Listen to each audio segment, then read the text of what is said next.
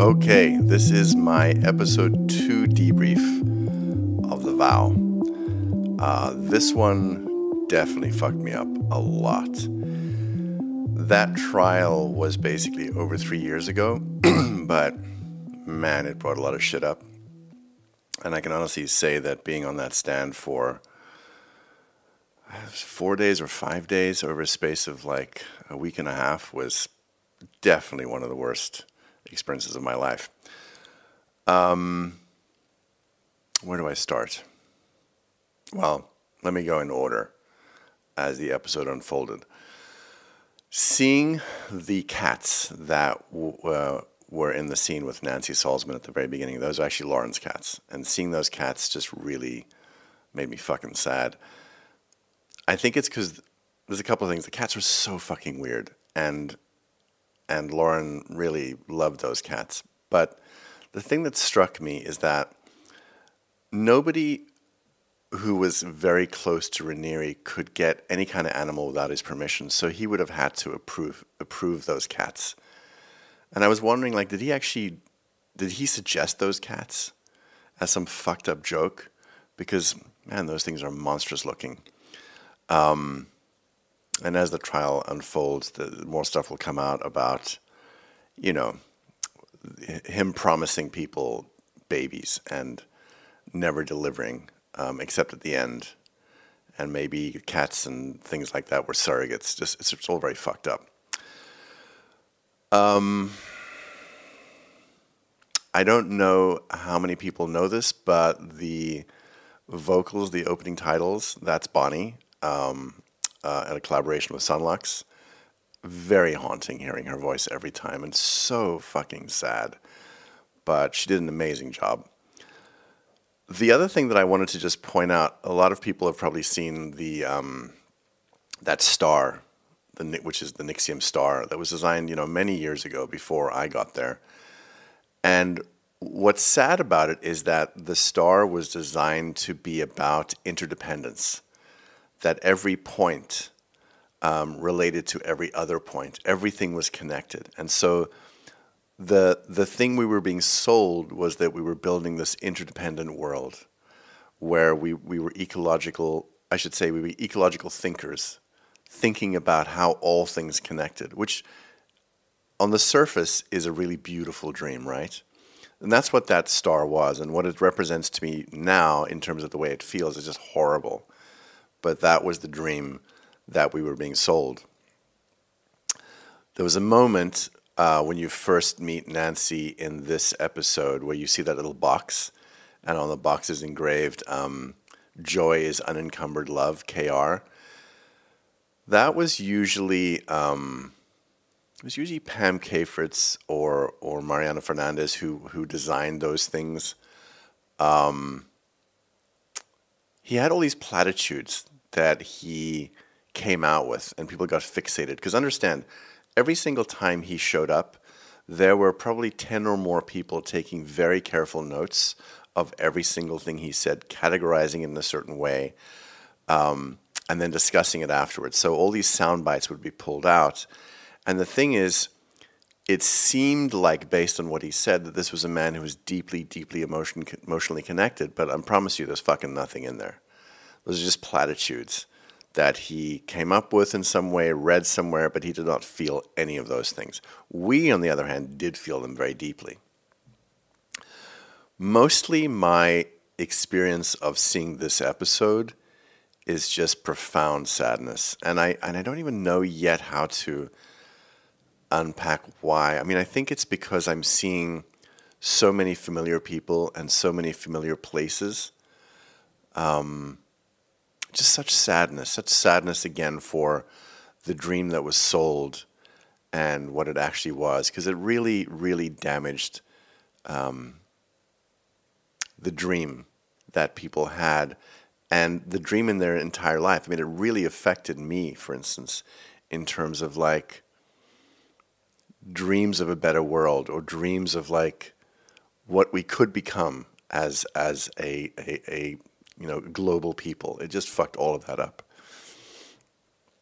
It is incredibly triggering to watch Nancy Salzman in teaching mode. That shit just, man, that fucked me up. And most of what you're seeing, I didn't shoot most of that, the sort of module stuff that you're seeing. I shot the very last stuff, the stuff that was like super glossy with the black background. I shot that. But you have to imagine listening to these videos hours and hours and hours every day. It really gets into you, and it really fucks you up. And so, having left and so much time having passed, now watching her teach again it fucks me up for sure. It feels a little bit like, Clockwork Orange, being forced to look at shit again. The other thing I think that people are finding as well, probably, because I've gotten this morning like hundreds of messages from different people about Nancy Salzman. For me, watching her is a little bit like watching someone who doesn't quite understand what's going on, who's like confused. The other thing is, her telling the story of how she met Keith Raniere, I mean, that's also just fucking triggering. And the reason is because I've heard that story so many times. I mean, so many people have heard that story. So I imagine for a lot of people that were in for some time, it's probably like, it brings up a lot of shit. She mentions at one point that she was a master NLP trainer. Wow, I can hear the wind. There's a massive storm here right now. There's been thunder, and now the wind is howling. And I could hear it through the fireplace vents. So she talks about NLP, and so she was allegedly an NLP master trainer. And when we were inside, we were told that all the material was unique and that there was only one module that had borrowed from NLP, which was communication being a cause. But that was wrong. That was a lie. A lot was taken from NLP. I believe a lot was taken from Scientology and psychology. Also, it's interesting. I see people online commenting about how NLP is pseudoscience and doesn't work. I think it's people that are very attached to traditional psychology or maybe pharmacology, if you know what I mean. What I will say is NLP is certainly effective enough to completely fucking brainwash people. So there is that. So it's doing something. Also, the explanation of NLP in this episode is very, very simple, very simplistic. It has to be because, you have to keep the story moving. But there's a lot more to it, and it's actually quite fascinating. When Nancy says about Keith Raniere that he understood the human psychodynamic in a way I've never seen anyone understand it. It's so interesting because he did understand a lot of it, but in a very conceptual way. And he understood a lot about how we operated because he is not encumbered by normal human emotions. So he doesn't get lost in certain emotions. He watches people a bit like AI, calculating. Also, when she talks about mirroring, which is a technique in many human potential groups, mirroring is what he and she were brilliant at. I mean, he was brilliant at mirroring, and it's funny because they teach you mirroring in the coaching curriculum. I always struggled with it because I hated the idea of consciously matching what somebody else was doing to get them to feel like you were with them. To me, rapport is like a natural thing, and so I could never quite do it. But it's interesting to think about, like, what kind of mind sits there and watches people and matches their tone, their pace, their body language. That's a very different kind of mind that does that. And I will say that Nancy Salzman was really, really good at it. I mean, you had a conversation with her, and you also felt like, oh my God, this woman totally gets me. She's very good at it. Something Emily Saul said, the journalist, she says something about it started by helping what happened that he suddenly needed followers. My answer is very simple. It was always there. That was always there. And Raniere, this guy was a bad seed from early on. I mean, as we were investigating things, we heard from people that he went to school with. This guy did some fucked up shit to people. He was he tortured people emotionally, and that had been going on for a long time. And it didn't just happen with this company, you know. If you check up on Tony Natale's book, I mean, she knows a lot of the history before. This shit he'd been doing for a long time. You know, so if people ask the question of like, I think she asked the question, Emily Saul, was he suddenly there, or was that the goal all along? I think that was the goal all along. I'm going to say something, and I'm going to expand on it later. In 2017, when I start to learn about DOS, I made contact with a defector who had left previously. We used to call her Deep Cover. And she told me that 10 years earlier, so that would have been 2007, Raniere had told her about a group of women that he was going to call Faust, F-A-U-S-T. And Faust, the idea behind Faust was it would be a group of women that would compromise very powerful individuals, you know, judges, politicians, that kind of thing. And I'm assuming compromise means, you know, probably sleep with them and, you know, take fucked up pictures and then blackmail them. So he was thinking of a blackmail society to influence politics like 10 years earlier. So it's not that shit went bad suddenly, you know, in 2015, 2016. Shit had always been like that. This guy was a schemer, and he'd been scheming on how to use women to do missions like that. In fact, I'll talk at the end about somebody who was sent on a mission. I won't mention their name. So yeah, that was always there. I think he just got sloppy. You know, I think he just wanted more and more and more and more adoration. There just was never enough fuel for him, and I think that's what happened. When I'm talking about going on the stand and I'm expressing how afraid I am, I think there's a couple of things. I'm afraid to some degree because I have to face him again, and I'm not sure how much of the programming, of 12 years of programming, is still in me that might get activated in court. And some of it does get activated. It's very interesting. I think the biggest thing that I was afraid of was fucking up. And I expressed that to the prosecutors and the agents as well. You know, there were agents from like, well, there were a lot of FBI agents and others, basically. And I expressed that concern, and I said, I don't want to fuck up where this guy gets off.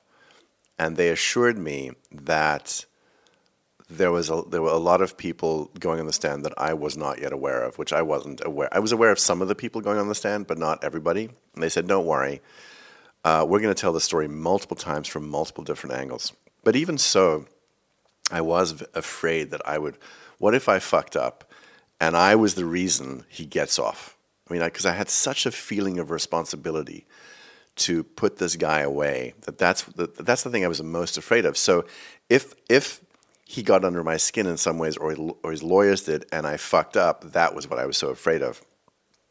There was a moment, it's not in this season and anywhere in the VOW, where, see, Raniere had little post-it notes and a pencil, and he had his 5 lawyers, and they were constantly whispering with each other. And so what he would do, because he had so much knowledge about my psyche, is he would write down little notes and pass it to them.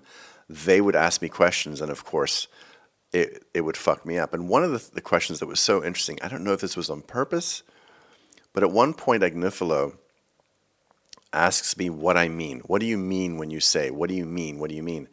And I just go blank. I can't process the question, because the what do you mean question was an EM question, and I had been asked that question thousands upon thousands upon thousands of times, and my whole brain went blank. And eventually he was like, not understanding, and I said, I can't process that question. And I couldn't. And there were things like that they dug into my psyche. It's almost like, you know, like the Manchurian Candidate, there's things waiting there that Raniere knew about. I'm not saying he knew about that. I think there's other things he knew about. That he knew if those questions were asked, it would trigger certain things. And that's what's so fucked up about this particular situation. When you have somebody who's studied your psyche, who's gathered information on you for 12 years, because you've divulged all kinds of shit, you know, while you're inside the system. And now he's sitting there with the defense team, giving them all the ammunition that's going to fuck you up. And that's what's so interesting, because the loyalists think that he's so humble and kind, and they're fucking delusional. This man just seems so calm. It's vulnerable, malignant narcissism at its fucking best. I mean, he seems so calm and gentle, but he's doing things to fuck you up on the stand. I think seeing Eduardo was very sad for me. Eduardo is somebody I really cared about a lot. And he and I had discussions in April and May, because there were a lot of things he was seeing in the organization that were very problematic. And in April, I was starting to get a sense of something.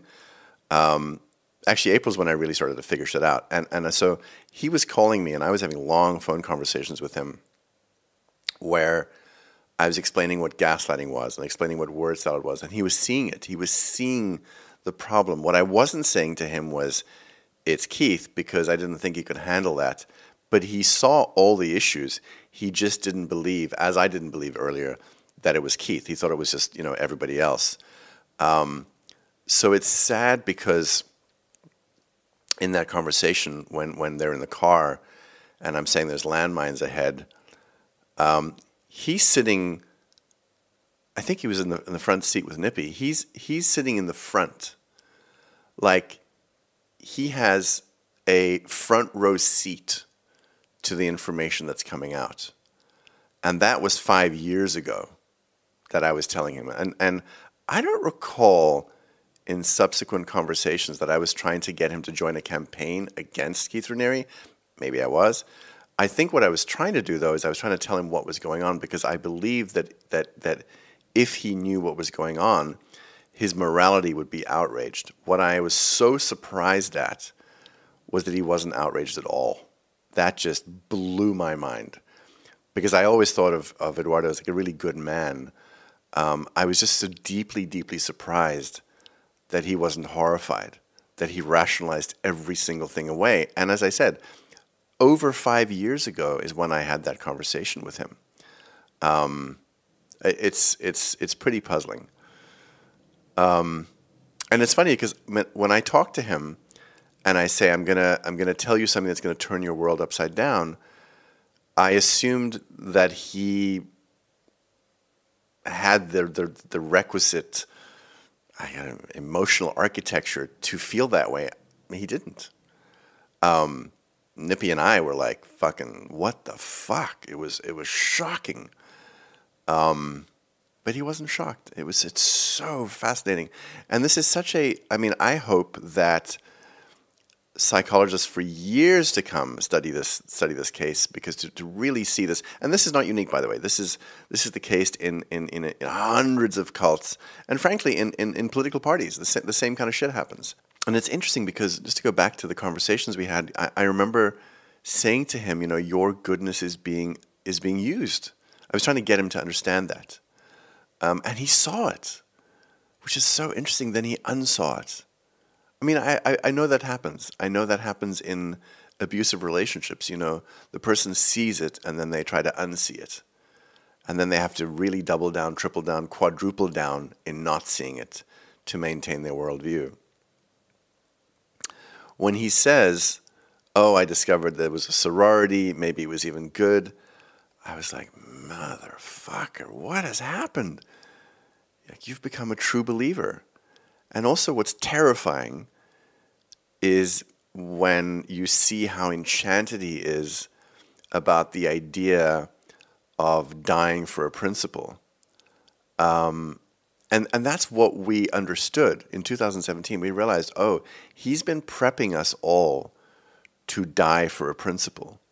And he wants to be the principle that we die for. Now, he wouldn't say that. He would say, it's not about me, it's about the principle. But that's what he wants. He wants people to literally lay down their lives. He was obsessed with that monk who burnt himself alive. I can't remember when that was, but that monk who burned himself alive, the sort of self-immolation, he was obsessed with that.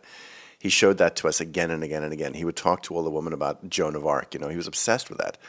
And I think that would have been the ultimate compliment to him had somebody showed up outside the courthouse and set themselves on fire. I think it would have given him a rush unlike anything he'd ever had in his life before.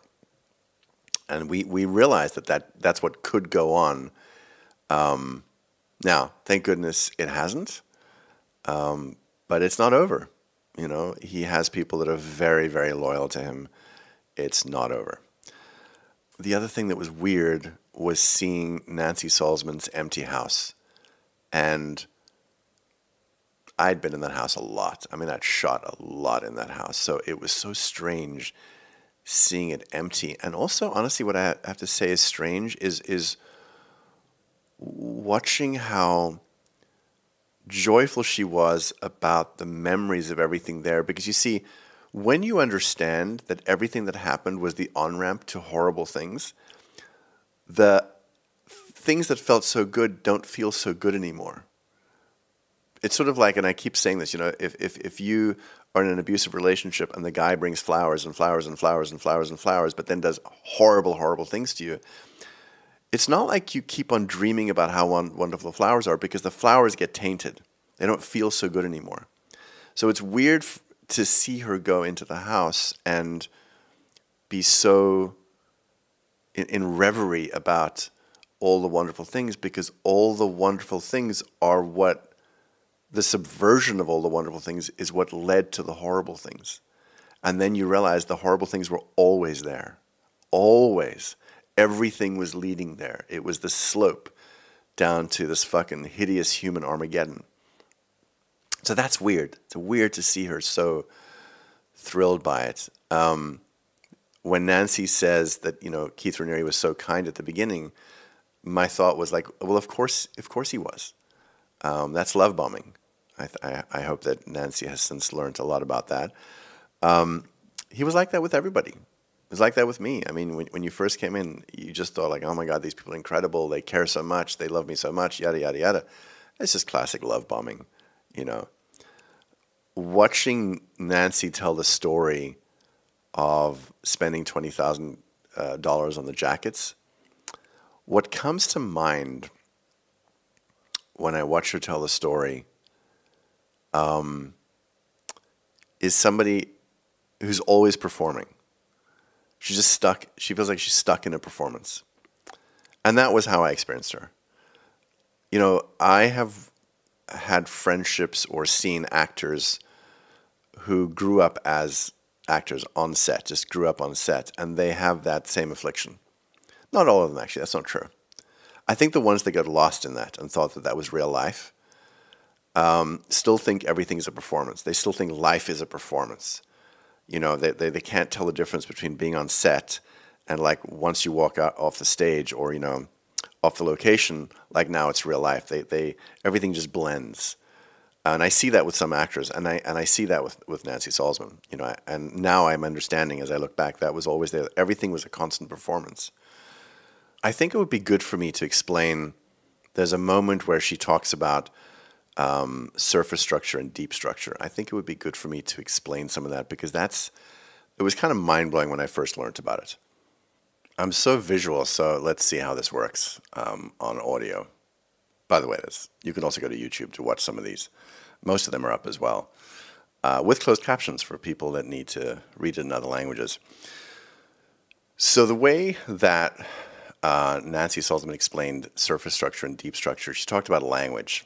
And she said at the very top are the objective meaning of words. And deep down, that word has a different representation. And she would say, you know, if you look, for instance, at the dictionary definition of the word mother, objectively, that has a certain meaning related to, you know, childbirth and, you know, all kinds of different things. So mother means something on the surface. But if you go down deep into the deep structure, which is basically the subconscious or unconscious, the visceral feeling of that word, some people hear the word mother and they have a very, very bad response because maybe mother was abusive or maybe mother was absent or whatever it was. So mother feels different down there. And there's a mismatch between the objective meaning of mother and that deep feeling of mother, and what it was about we create meaning about certain things, and that meaning is what causes us to suffer, to have pain, to whatever it is, to have emotional turmoil. And so the thing to do is to take the charge off that by lining up the two things, lining up surface structure and deep structure. But understand, in order to get into deep structure, it's kind of like transinduction. You go down deep, deep, deep, deep into very, very primitive parts of your brain, so to speak. That's not strictly true, but I'm just saying that your brain, to how you feel in a very, very primitive way about things. Now, the idea was, to help the person deprogram that thing, those things, so that you didn't have an upset every time you saw something or you heard something. So when you look at like the work of Ivan Pavlov, this is all stuff we learned in ESP. We have these Pavlovian links where we hear certain things, we see certain things, and we have bad reactions to them, reactions that are not optimal, that keep us from, being successful or whatever it is. And the idea was to break those associations that were not correct, so to speak. Now, they were the ones determining what were correct and not correct, and in the same way that you could deprogram somebody, you could program somebody. If you go back to Pavlovian links, I know I'm geeking out, just stay with me. If you go back to Pavlovian links, one of the ways she explained a Pavlovian link, Nancy Salzman, was, if you grow up with parents and the only time they ever tell you they love you or use the word love is when you're being spanked. So you do something and they take you, over their knee and they whack, whack, whack, spank, spank, spank, and they say, I love you, spank, spank, spank. I'm only doing this for your own good, spank, spank, spank. This hurts me more than it hurts you. And so that's the only time they use the word love. Now what happens as you grow up is you believe that pain is the same as love, that the concept of love has pain in it. So now you're trying to have relationships as you're older, but for some weird reason, every time you get in a relationship and you start to feel a certain closeness with somebody, you have emotional and physical pain in your body, and it makes no fucking sense. And that's an example of a Pavlovian link, and the idea was to be able to break those. Now, what's so very, very fucked up, at the same time, they're talking about stuff like that, you're being programmed, especially in the later curriculum like ethicist and things like that, to believe that love is pain. Your ability to deal with pain is equal to love. So it really, really messed with your psyche, because in one way you're being programmed one way or deprogrammed one way and then reprogrammed in the same fucked up direction. It's very, very confusing. And so you can see why people, who come out of these kinds of environments struggle for a long time, as I did. So, going on to something else Nancy said, she says at one point, if people could understand each other, I'm reading this, if people could understand each other and the human struggle, by that she means the human behavior equation, we could resolve any problems in the world. And that was one of the dreams that I was really sold on. The idea that, you look at politics especially, you have people that behaving like little children running the world.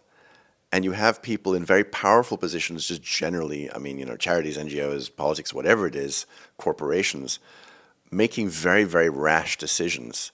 And sometimes, maybe they were psychopathic, or sometimes it's because they just didn't know how to be any different. And so the idea was going in to hack the architecture of people's emotions so that they could behave more compassionately, more ecologically, more empathically. So that was the dream that we were being sold, that this tech could do that, which I'm sure many people in Scientology probably feel the same way, because I think a lot of Scientology includes those kinds of ideas. What is so sad is that that's what was being sold. But we were just, in essence, being head-fucked ourselves and head-fucking each other. And that's still, I think, something people struggle with. And that's, I think, what some of the loyalists may still really be stuck with, is they're still stuck with a dream. And they're so terrified of seeing that this is not that they have to deny all kinds of things. Because as you can see when you watch this episode, there is a vast amount of denial going on. So back to Agnifilo, you heard me in the last episode talk about some of my feelings. When Agnifilo talks about having a conversation with Keith, and he says, Keith said something very smart, and I'm like, motherfucker. Oh, God, that's sad. And Keith talks about this as a family feud, and Agnifilo really likes that idea. It's a family feud. Like the family's doing stuff to each other. So, it's fine. And I was thinking to myself, okay, so if a family is killing members of the family, for instance, that's okay too? I mean, but that logic is so fucking stupid. But I think that's what he was trying to sell. Agnifilo was trying to normalize everything. What he may or may not know is what he was basically promoting was the banality of evil. Just so banal. It's just this, it's just that, it's no big deal. Blackmail's fine, coercion's fine, it's okay. So he was trying to normalize everything, which is what an abuser does, and that's where that legal team became part of the abusive system. Now, they will always say, I was just doing my job. And how many times have you heard people say, I was just doing my job? It's a fucking downfall of civilization. The disparity between what Agnifilo is saying and what is actually happening is staggering to anybody with conscience. Man, I don't know, that legal team, I don't know how lawyers do it. Because if you finally realize as you're nearing the end of the trial, and there were lawyers that were having reactions, by the way. There were lawyers on his team that were reacting to the things they were hearing, and I could see it was upsetting them. How you just keep continuing is beyond me. Even if it's like, well, you're not allowed to recuse yourself, motherfucker. People have recused themselves from the NSA and gone public, and of course they try to kill them, and they're hiding away in other countries. People have done it. You guys could do it too, if you were brave. All right, the Park Plaza restaurant that was like a block away from the courthouse. I have actually amazing memories of that courthouse. It's the courthouse you see Nippy having lunch in. I have amazing memories. I was sad about a bunch of things. The one thing I was sad about was that I could not interact with anybody during the trial. Well, actually, before the trial, up until I came off the stand. So I never got to hang out with Nippy. I was aware he was there. He and I were texting, but at a certain point at the very beginning, I said, we can't talk about anything. He said, what? I said, I'm sorry, man, we can't talk about anything. And I couldn't really talk to the VOW crew either. And I let them know. I said, I can't talk to you about stuff anymore. You guys can shoot me doing my thing, but I can't really talk to you anymore until I'm off the stand. Then we can talk until the cows come home. But I have amazing memories because after I got off the stand, Bonnie and I would go there a lot. We'd have these amazing lunches. They had the best curly fries and club sandwiches and tuna melts and stuff. And we'd wait in the Park Plaza as our friends came out of the courthouse to basically give us a debrief of everything that just happened. So as the journalists were writing everything up, our friends were coming and telling us, and because we have intimate knowledge of these people, we were really getting the story of what was happening in the courthouse. And I have strangely good memories. And I think because for me at that point, the worst was over and I could really start to listen to a lot of things and take information in because leading up to the trial and during the trial, I was in a complete media blackout.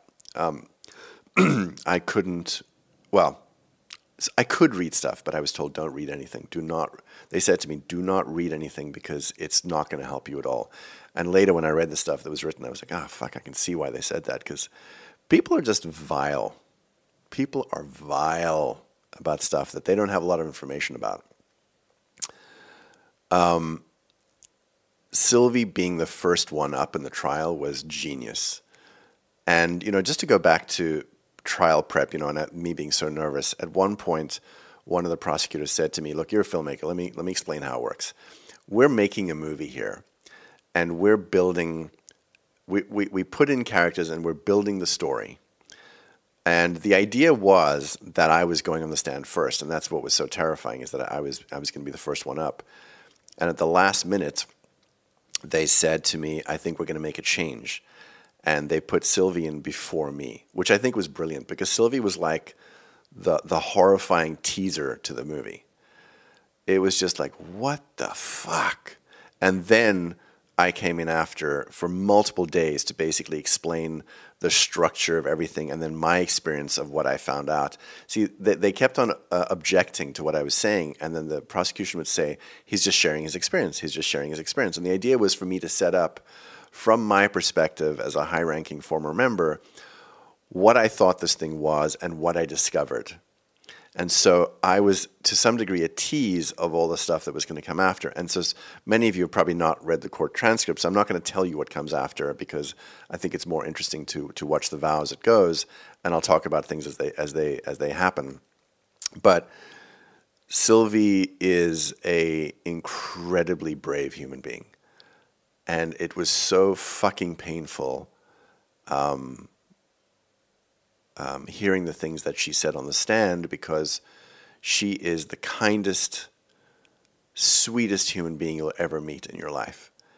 And the level of abuse that he did towards her is so severely fucked up. And the way you can see it was enabled by Claire Bronfman and some other people was just horrible. She is exceptionally brave. Exceptionally brave. You have to understand, most of us were not required. We didn't have to go on the stand. In the case of, certainly, I'm going to just talk about what's on the vow right now. In the case of Sylvie and myself, we did not have to go on the stand. It is entirely voluntary. And for women who have ever gone public about abuse, you know what a fucking treacherous thing it is to go public about extremely difficult and intimate things. It takes a level of bravery that, frankly, I don't think a man will ever understand. And as I say this, I don't think I understand it. I just have the best approximation of the kind of emotional difficulty and shame, and especially because you're going to get questioned and challenged about everything you say as though you're lying. That the assumption is always, when a woman goes on the stand and says this thing happened to me, the assumption is always she's lying. That's what the defense team is always trying to do. And frankly, that's sometimes what the media is trying to do as well. You guys in media, man, that's another fucking story. Yeah, so look, she was exceptionally brave.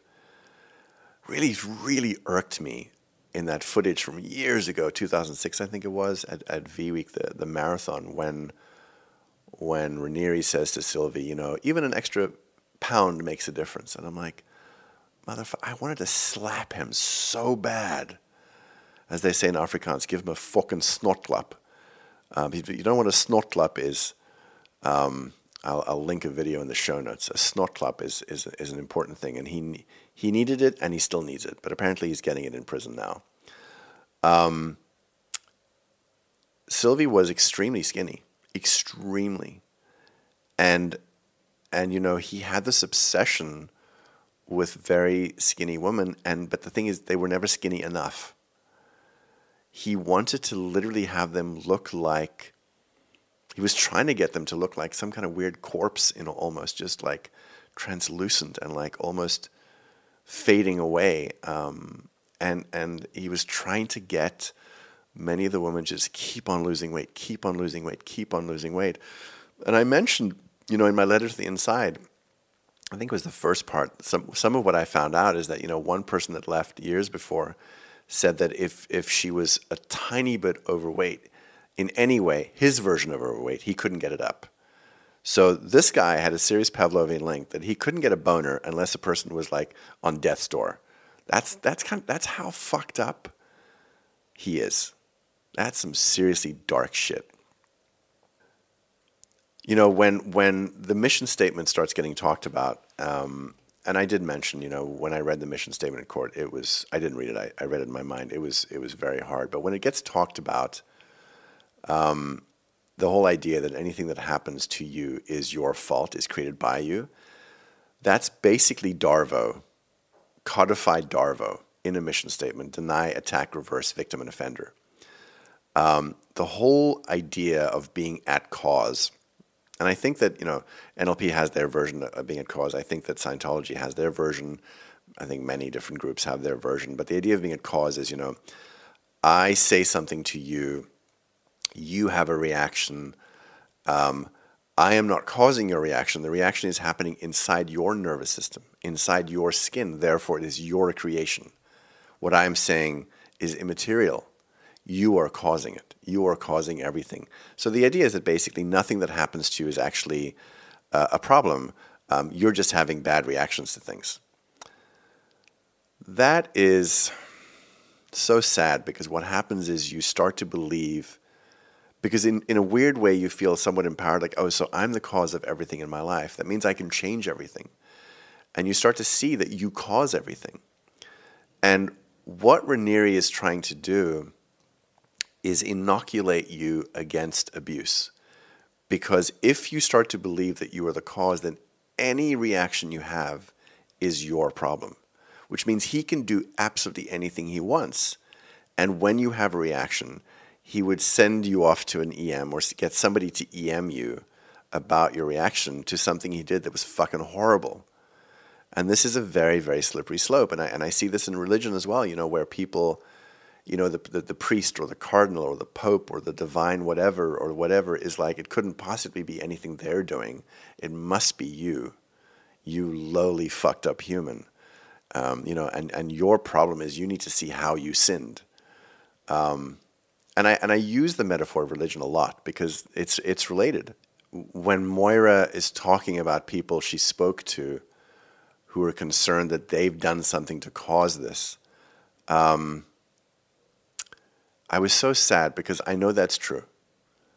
I know that people were so brainwashed at that point that they felt that they had caused this thing, and the whole emotional tone of ESP in terms of Raniere was that poor Keith. All these things that people are doing to him, and he's just trying to do noble things in the world. Poor Keith. His health struggles so much when people do these things to him. So it's interesting because apparently Keith was not at cause then, even though he sold the idea that he was the ultimate at cause person, because apparently people could really affect him. But we couldn't be affected by anything he did. So makes you wonder. I think that this is a gold mine for people who want to study coercive control or are studying coercive control. This is a gold mine of information because you're seeing it play out. And if you don't know what coercive control is, go look it up. There's incredible resources. I can certainly put some in the show notes. So back to this problem of being a victim, and you see a room full of women, and Nancy Salzman is talking to them. And now that, by the way, that is the Jeunesse room. Now, I've never been in that room.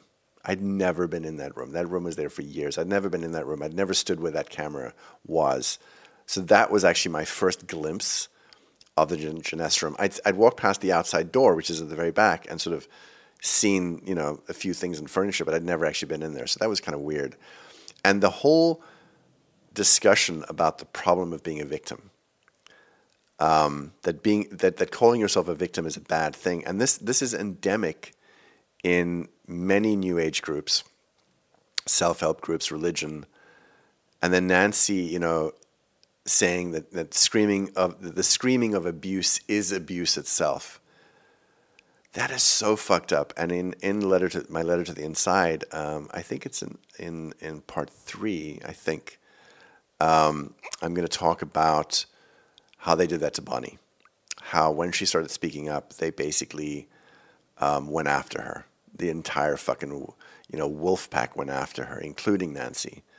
And they targeted her for speaking out. And there was a whole training to try to get me to turn against her, which didn't work. But that idea of the complaining of abuse is abuse, that's narc shit. That's narc strategy. That's a strategy of narcissism, narcissistic abuse, and people need to study it. If you're always wrong and they're always right, get the fuck out. There's a problem. Some of you, I think, have also started reading on my website my letter to the judge at Nancy Salzman's sentencing, and that'll give you a little bit more information about the stuff she was doing to Bonnie, which is still one of my great upsets, is what she did to Bonnie. But it's in that letter. It's how she basically came after Bonnie along with everybody else, because Bonnie was speaking out about legitimate concerns that were going on. And, you know, like I've said before, Bonnie was the canary in the coal mine, and they tried to decimate her, which still, you know, to this day, to some degree, still affects her. You know, the whole idea with being a victim is bad. That and trying to convince women that one of their weaknesses is that they want to be victims, I find so incredibly convenient for a perpetrator like Raniere. Like, how convenient that it's all your fault. Wow, what a brilliant system for a cult leader. There was this whole concept of the induction into DOS, that a woman was pitched, there's this really important thing, amazing thing. And Raniere was always on about the Freemasons, you know, like the way you get invited to the Freemasons, you know, somebody meets you one day, says, you know, I'm inviting you to something, you have 24 hours to decide, and then you'll never hear from us again. So he romanticized the whole induction into Freemasonry. And so the way in was, you know, there's this incredible thing that's going to change your fucking life. It's unlike anything you've ever seen. But in order to hear about it, I need some collateral from you to know that you will never speak about it. Now, if you don't know what the collateral is necessarily at that point, or you don't know how dark it's going to get, maybe you're like, oh yeah, but I want to be part of something exclusive. I want to be part of, like, you know, the female version of the Freemasons. Raniere's rationale behind collateral was that it didn't matter how much collateral you gave or how bad it was, because if you were really clear on your word, it didn't matter, because you would never, that collateral would never need to get used. So that was his whole rationale. Like, if you're serious about something, it's not a problem, you know, basically collateralizing everything. And that's the beginning of the bait and switch, because, and this is what I struggle to, like, get law enforcement to understand, is, you know, if you invite somebody to something and you say, I want a picture of this and this, you go, okay, I can do that. Now you're in. Now they have that picture. Now they keep asking you to do more and more and asking for more and more collateral, and you're still trying to figure out, like, is this good? Is this not good? But, like, I trust these people. Maybe it's okay. I mean, I am clear about my words, so I'm yes, okay, I guess. And it gets to the point pretty soon you realize I'm fucked, you know? And that was the conversation that I had with Sarah, you know, in 2017, is when we finally spoke, and she told me how much collateral she had to give, and I was like, oh my God, she's fucked. And she says, yeah, I'm fucked. And it's so interesting to have Ignifilo make light of that, like it's not a big deal, like it's just a family squabble. I don't know. I guess unless families just blackmail each other all the time, I guess that's a family issue. But, like, I don't know, sounds like a pretty fucked up family to me. A criminal one. There's an amazing friend of mine, Vero. Mexican friend, Mexican woman, and what a brave soul. What a brave soul. You have to understand there were only 2 Mexicans that went on camera early. She was one of them, and Tony Zaratini was the other. There were some Mexicans later that went on camera, much, much later. And the 2 other very, very brave people were not Mexican. They were from other countries in South America who lived in Mexico, and they were incredibly brave, and they were willing to do whatever it took to help. They did not make the cut, but I will be forever grateful to them. Vero, super, super brave. And what's so great is she helps you really understand, like, newsflash, like, blackmail is not consent. And she helps you understand line bending. You know, Raniere and Nancy Salzman would talk about line bending. You know, how you get a person to agree to this, and then agree to this, and then agree to this, and agree to this. And they have a line, and you just bend the line, you know? And the idea was you bend the line for their own good, because their resistances will push up against their possibility of becoming successful. So you have to line bend the resistant part of themselves towards their success. But what it actually was is line bending people from their morality towards what you want. That's what they were actually doing. And by the way, you know, when you look at line bending to things, the idea of consent, And this really was an issue of consent. It was a bait and switch. You can't talk about consent when there's blackmail involved. I suggest everybody goes to look at the work of the Consent Awareness Network. They're on Instagram and probably a bunch of other platforms as well. And one of the things that they say is that the term consent has not actually been defined clearly in the law. And so they constantly use this hashtag FGKIA, freely given, knowledgeable, informed agreement. And that is what they want to get put into law as a definition of consent. It's bigger than that, but just those few words really help you understand what it is. FGKIA, freely given, knowledgeable, informed agreement. And that's the Consent Awareness Network. Check them out. And as I said, this is something I struggle to get law enforcement to understand. You can't talk about consent when there's blackmail involved. There is no consent when there's blackmail involved. And they would say things, but they consented at the beginning. I said yes, because they didn't know what they were signing up for at the beginning, and it was a bait and switch, because once they were in, they're fucked. Once you put that first piece of collateral in, which you're doing in goodwill, but you're being lied to. You're not being given all the information. It's my alarm. I have to do an alarm every 29 minutes because the camera cuts off. So you're not being given all the information at the very beginning, so you can't possibly call it consensual. Freely given, knowledgeable, informed agreement. You have to know everything up front. Another moment that really just fucking irritated me was at volleyball when watching Raniere talk about vulnerability and fear. First of all, he doesn't have a fucking clue what he's talking about. He has absolutely no idea what vulnerability is. And you can see the way he's talking. He describes a human experience like a fucking psychopath. Like he's dead behind the eyes. Lifeless, like an automaton. He's approximating being human. And with vulnerability, he was selling the idea of a boot camp, to get over your fears of vulnerability. And he was saying, to get over your fear of vulnerability, you have to relinquish all control.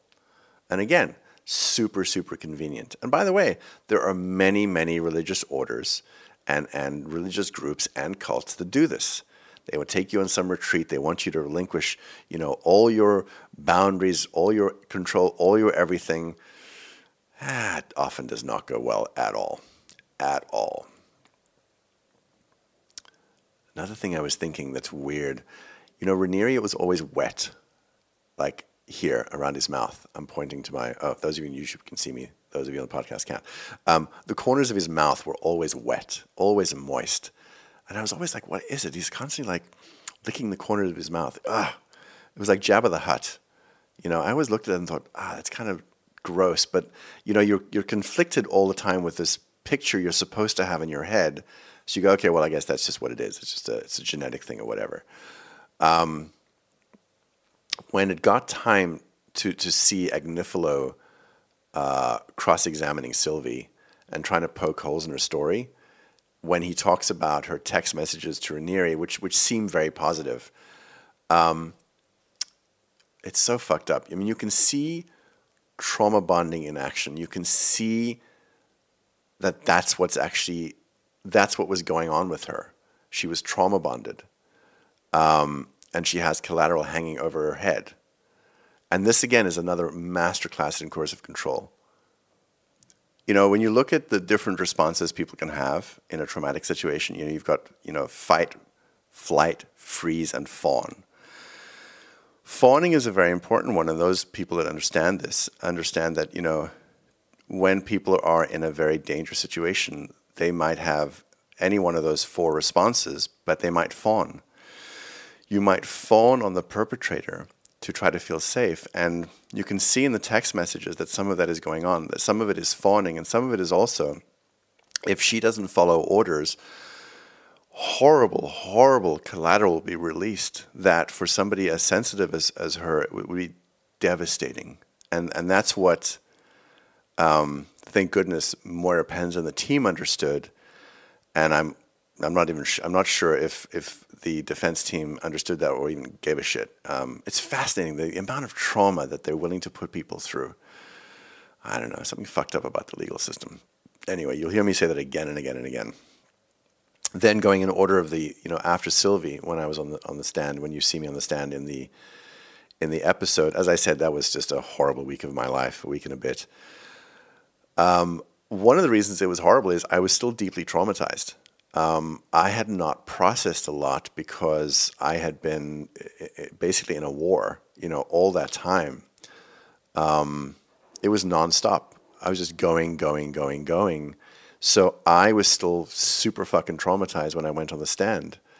I hadn't had time. I only really began really healing the end of that year, the end of 2019, when Bonnie and I went away traveling and went to Portugal, is when I could finally begin healing. And then it took a whole nother year of just not dealing with this so much to finally start to feel a sense of normalcy. The moment where I say, and then later on I thought, what if he's right? It was a later on thing. It wasn't when I was facing him the first time. It was, as I said in another episode, it was all the head fucking from Agnifilo. And it messed with my head so badly that's when I had that thought. But by the end of my time on the stand, it all cleared up. It actually cleared up pretty fast because I had a weekend to process that glitch. And when I went back, I felt very, very strong. And so at the end, it's true that when I was finally off the stand, I felt super, super clear. And I've never had that thought again. I've never had any doubt again after that. But it's interesting because the entire curriculum was designed to have you doubt yourself all the time. Every single thing you said, you doubted yourself. There was, I think it was, wasn't Ethicist, it was another program where you were asked, I saw the notes the other day, you were asked to come up with a few times where you'd done the noblest thing you'd ever done in your life, where you overcame adversity to do something noble. And so, you wrote down the three things, and then Raniere was actually in that training, and then he came around one by one to show us that moment that we thought was noble actually wasn't. It was completely self-serving. And the whole idea was to realize you've never been noble. You don't know what nobility is. So the whole system was to have you constantly second, third, fourth, fifth guess yourself all the time, constantly questioning, am I wrong, am I wrong, am I wrong? And then Raniere would say, I do that too. No, he doesn't. He says he does. Look at what they do, not what they say. Fucking golden rule. When it got to the stuff about suppressive, that anything that you said against him or the curriculum was suppressive, it's really interesting. It's sort of like saying that if you challenge, let's say you're in a religion and you challenge anything about the church or anything about the priest, then the priest says, oh, you're in league with Lucifer. It's the equivalent of that. And it's really important to know that it happens right today as we speak, as we listen. Today it happens in the political system where somebody says one thing and they get accused of a bunch of shit that's just not true. You're in league with Lucifer. You're suppressive. So yeah, speaking of something that was directly stolen from Scientology, that term was directly stolen. Towards the very end, when Raniere is talking from prison and he says, he believes he has to stop me. He's talking about me. Yeah, that was true. I did. But it's so fucked up when he says, please don't lie. And you can see him maintaining the position that we were all lying. I mean, I have so many messages from people this morning saying, oh my God, that his insistence that you're lying. He still maintains that position. And understand, the people that are loyal to him, they maintain that position as well. They think we're all lying, including the FBI, because they don't understand what they're looking at. They don't understand that somebody can be a psychopath and act human. So he insists on a certain position, and they buy it. They believe it wholeheartedly. but they've had to compartmentalize things so much. They've had to shove down so much. As I said before, in my letter to the inside, they've EM'd away a lot of conscience, unfortunately. Whether that's permanent, I don't know. But they're not looking at things with a full emotional deck. They believe they are. And Raniere just insists that everything that's happening is a hate campaign. So anybody who says anything against him is part of a hate campaign. That's a political op. That happens in politics where somebody says something and they say, oh, well, they're just hateful. They're promoting hate. That's what Raniere does. Some of the stuff you're seeing in politics today, that's that playbook. And that's the playbook that Raniere uses very well. He always talked about towards the end, we're in a war against hate. And it was so convenient because when finally we spoke out, we were, oh, well, we're part of the hate. So now they're at war with us. Really interesting for a nonviolent group, right? There's a moment where I'm in front of the class. This is in Vancouver, and I'm talking about Nancy Salzman breaking my pride. And then I say she did it with love. And as I watched it, I thought, that's so interesting. That's the voice of a battered person. I know people might not believe men can be emotionally battered, but I'm telling you they can. That's me fawning. It wasn't true. I was fawning because I got so much shit if I didn't give appropriate honor, tribute to the higher ranks, that everybody became terrified that they weren't doing enough. So what you did is you overcompensated to make sure that you wouldn't get shit for it. And if you compare what I said in that moment in front of the class to what I say in my letter to the judge at Nancy's sentencing, they're very, very different. And people sometimes, say things like, well, how could you change your mind? Well, because when I was in a coercive system, I was so terrified of fucking up that I said what I thought I needed to. I'm basically fawning, And later on, I began to realize what was going on and what kinds of undue influence myself and others were under. It all began to make sense. To some degree, I suppose you could say I changed my mind. It was more that I got more information about what was actually going on. We were terrified of her. You'll see in other things I've said. I mean, Nancy in the end was like the abusive mother. Everybody was fucking afraid of her. Even me, big strapping man, afraid of her. The other thing I was thinking as I was looking at myself on screen, if you compare me then to me now, well, if I compare me then to me now, what I see is a man, a bit of a boy really, who's so obedient, who's so tamed. I was so tamed. I was so broken. But good news, not anymore, motherfuckers. Not anymore. Nancy playing Sarah's message when she says, would you respond to a call like that? I sat and I thought to myself, and I thought, yeah, Nancy, I would. I would. Because shit wasn't making sense to you either, right? I would. I would have done that. And it's fascinating that she's angrier at Sarah in that moment than Keith, which is betrayal blindness. It's part of betrayal blindness. Now, I do want to just, one caveat before the next thing I'm about to say. You're seeing a snippet of multiple interviews, and you're not seeing everything that she said. So I understand a lot of people are super, super angry right now about what they're seeing with episode 2, but you're seeing a snippet. But having said that, somebody on Twitter called Slapdash said 4 hours ago with a picture of Jeff Goldblum, mind blown, saying, wow, me discovering Nancy Salzman is also a narc. I thought that was very, very funny.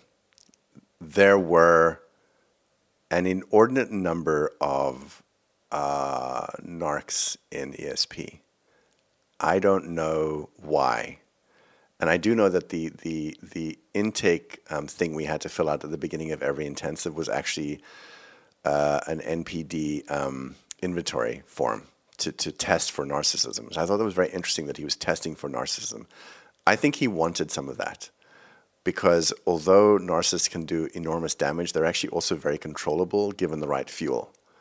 And because they love power, they'll do pretty much anything.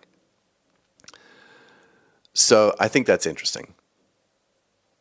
When Lauren lies to Nancy at the very end of the episode, saying, no, Keith's not involved, I mean, she has to lie. She has to obey orders because the consequences are awful, So it's really important to understand when people ask questions like that and they lie, they're lying because they have to. In the case of Lauren, because she had a massive collateral hanging over her head. At the end, when Nancy's talking at the very end of the episode, it really does look like a serious amount of delusional narcissism. And in that moment, it's sort of like Nancy's the ultimate victim of everybody. And again, understand that is something that Raniere promoted as well. I mean, to this day, the loyalists still feel he's the biggest victim. They wouldn't say that, but he's the one in the end that suffered more, And in this moment, Nancy seems to be suffering more than any of the DOS slaves. But as I said, that's just a snippet of many, many interviews that lasted a long time. You do have to understand, though, that because Nancy pled guilty, her dirty laundry never came out in court. There is a lot of stuff that never came out in court because she was never examined. She just pled guilty. So there's a shit ton of stuff that never made the light of day. And I know a lot of people on Twitter are saying, there's more. Yeah, there's a lot more. But it never made it into the trial. I mean, you have to understand, Nancy was, it's really interesting. There was a situation where a DOS slave was sent on a mission to seduce somebody. That's how fucked up this whole thing was. Now, that same DOS slave was previously in a relationship with a proctor who one day walked into volleyball and saw his recently ex, sitting on Raniere's lap, with like a flimsy t-shirt with no bra kind of thing, very, very sexual. And she, I believe, had been instructed to break it off with him because she was now part of DOS. I think that's my understanding. So this proctor had concerns and began asking questions and was pushing on like, what the hell is going on? And Nancy Salzman pulled this proctor into her office and said, you do not want to make an enemy of Keith Raniere. Trust me. Now, what kind of person says that? Because it's like you're talking about a mafia boss. What is this paragon of virtue, the most ethical man in the world who's nonviolent? What could he do that's so terrible unless she knew what he could do that was so terrible? So I think that's really interesting. I won't go into details about, who those people are that I just mentioned, but it's a pretty fucked up situation. It's also fucked up, I think, that Nancy, and I've gotten hundreds of messages this morning about this, that Nancy's upset about the company falling apart. It is funny because we all walked away from everything we'd done because it was the right thing to do. So I just think that's interesting. It's interesting to try to figure out like the kind of mind that says that's the big concern. As I said, though, that that is just a snippet of the interview. But look, this is the way I see it. The way I see it is her company being destroyed actually saved her life. It actually saved many people's lives. Understand, a number of the women around Raniere had died in very strange and mysterious ways. So this may have actually saved her life. I think she should be grateful. All right, listen. This was a fucking exhausting episode to watch. It brought up so much shit. It's the first one where I really felt sick to my stomach, like I wanted to hurl. And I think part of it was watching the whole thing about being back on the stand. I think, Sylvie's testimony, seeing some of my friends who had been through so much pain, and then the deep, deep levels of denial that you're seeing from the loyalists. I think if you have a chance, There's a video on YouTube called Holy Deception on my channel. You guys should really watch that. It talks about why they have to take the position they're taking and why they can't just say, yes, he did this, yes, he did that, yes, he did the other. They can't admit any of it. They have to just basically, brush it off. It's really worth watching. I honestly need a break this week after this, because I am like, it is the morning after the episode dropped. I'm super fucked. Super fucked. I need a break now. This one really, really hurt. I really hope that you guys are getting a lot out of these debriefs. I know that Sarah and Nippy are doing debriefs on a little bit culty as well. You guys should listen to what they're saying as well. It hopefully gives you a fuller picture of some of the stuff that's happening, because only a certain amount can be in a series. There's a lot more. There is so much more that happened. And again, as I always say, thank you to all the people that are sending such incredible messages of support to Bonnie and myself and the other whistleblowers. It really does mean a tremendous amount to us. Although this happened a long time ago, we're still feeling the effects of it. And as you can see, there are people still very, very invested in protecting him. So thank you. And as always, please subscribe, and we will talk soon.